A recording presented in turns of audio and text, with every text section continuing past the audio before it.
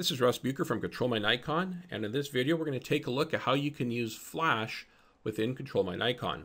Now, ControlMyNikon supports the controlling of the internal flash only, so you can control the TTL or the manual power or commander mode of the internal flash. Nikon does not permit, through tethering, the control of a flash mounted in the hot shoe. So if you have maybe an SB800 or an SB900 in the hot shoe, you're going to have to use the menu on the actual flash to set it up, and you won't be able to set it in ControlMyNikon.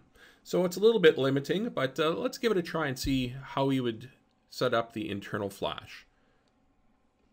Now, when we are in ControlMyNikon, and I'm connected with a D7000 on Windows 7 64-bit here, initially I could see that my flash is set up in TTL mode, but this is all grayed out. I can't change anything.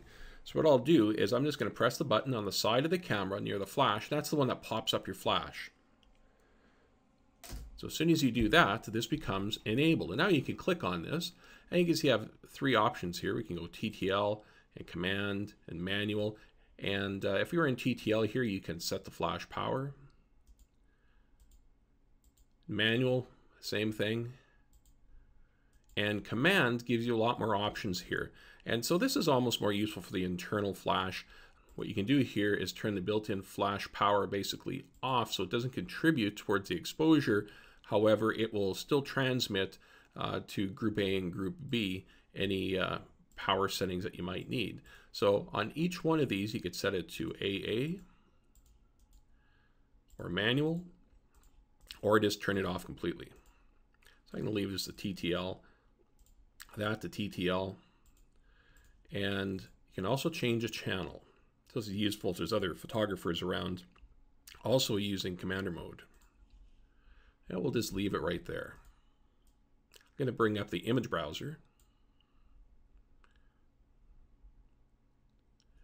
and we'll take a shot.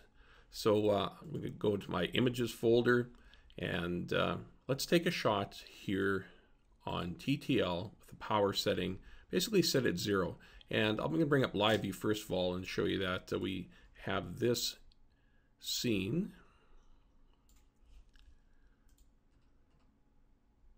And we're going to take a shot of it.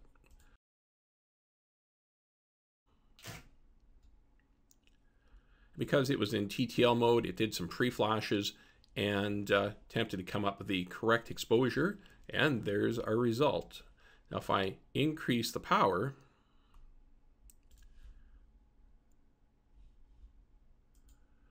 and take a shot, you can see it's brighter, and you can darken it up as well. Okay. Yeah, let's go to manual mode, and I'll try a shot with a power 110. Very bright. I'll back it off to 100. And now a lot darker.